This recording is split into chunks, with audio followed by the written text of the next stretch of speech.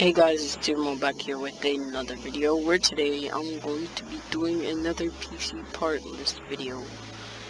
And today I'm going to be showing you guys the best computer for $650 in June 2019. So yeah, let's get into it. So, in my opinion,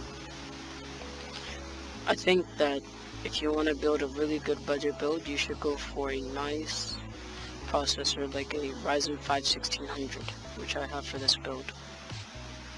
The 6-core processor will provide really good performance in games, and it will provide, good stability in streaming, good stream quality and whatnot. The Ryzen 5 1600 is a few years old at this point, but it's still a great processor. It's first gen Ryzen, but it's pretty much the cheapest at this point because $150 for the 2600 and $110 for the 1600. The performance is not like a big difference in terms of performance. For the motherboard, I chose an ASRock Fatality B450 motherboard. It's a nice, simple motherboard with nice VRM coolers and whatnot.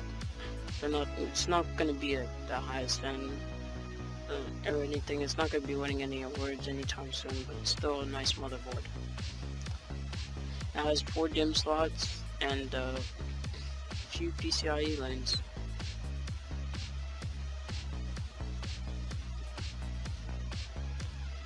For the RAM, I chose a Geo, people say them differently. Geo, I'm just gonna say Geo. Geo EvoSpeed 16GB kit at 33,000 megahertz for $65. $65, you can't really get better than that. And it's pretty much made for Ryzen. It has a simple heat spreader design, and it won't be like something flashy or whatnot. Just, something to get the build done. Now for storage, I have 2 storage devices. First up, with an SSD, I put a 480GB SU655 from ADATA. It's a good, cheap drive, and I think in the state of 2019, a 480GB SSD is pretty much essential. That's my opinion. You can argue with it, but that's what I think. So yeah. And then for the other storage device, I have a WD Caviar Blue 1TB hard drive. It costs the same amount as the SSD, so yeah. I say either or both. In this build, I've actually got a really nice graphics card, a GTX 1660 from Gigabyte. Now, yes, I know Gigabyte isn't the best of companies, but at this price point, $210, $10 off of retail, I think it's a great card. Nothing really special, just a regular dual fan shroud for the cooler, and yeah. Now for the case, I went for this Cooler Master Masterbox MB511 mid-tower ATX case. I think the red accents are nice, but they could be most likely changed pretty easily.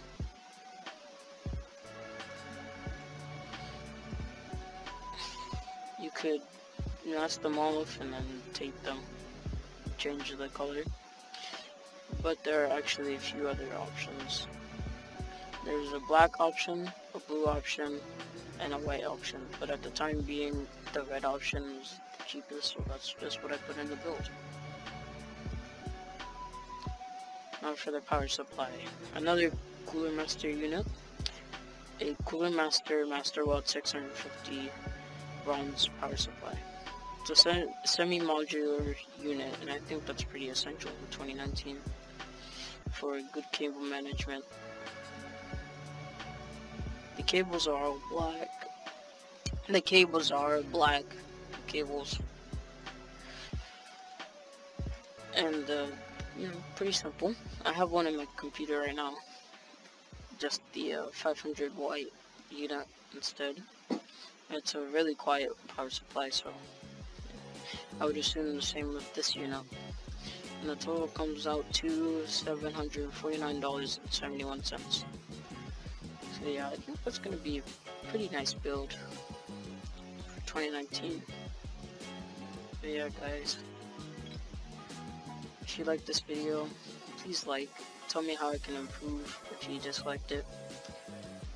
And a subscription would be nice. Thank you guys for watching, and goodbye.